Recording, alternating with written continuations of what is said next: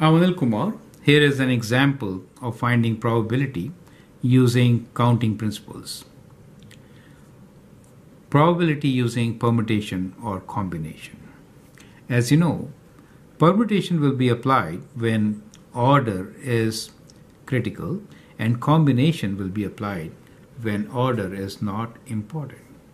The question here is, find the probability of a 3-digit code combination lock to have all prime numbers in the code where the numbers cannot be repeated.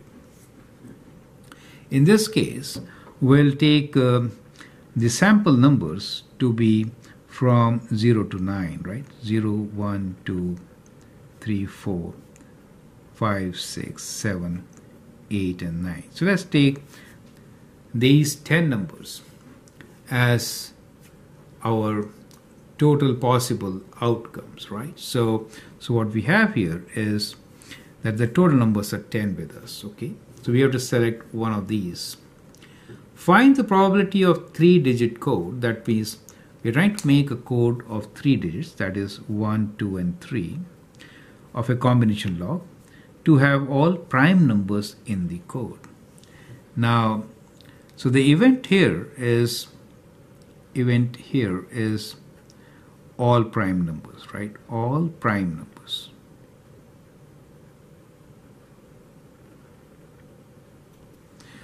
Now, how many prime numbers do we have from numbers 0 to 9? Let's circle them.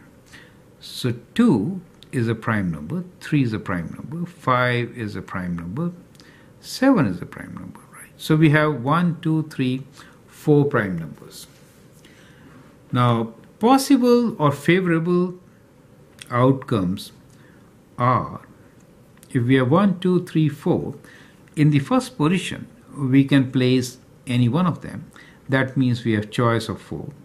Once we place one of them, we are left with 3, and then we are left with 2, right? And therefore, favorable outcomes are 4 times 3 times 2. So these are the favorable outcomes, correct? Now, how many are total outcomes?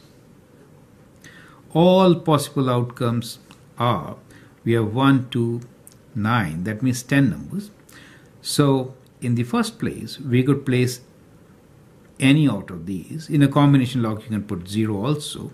So this will be 10 times. If you place one of them, since the numbers cannot be repeated, we are left with 9. And when the second number is consumed, we are left with 8. So these are the total possible outcomes.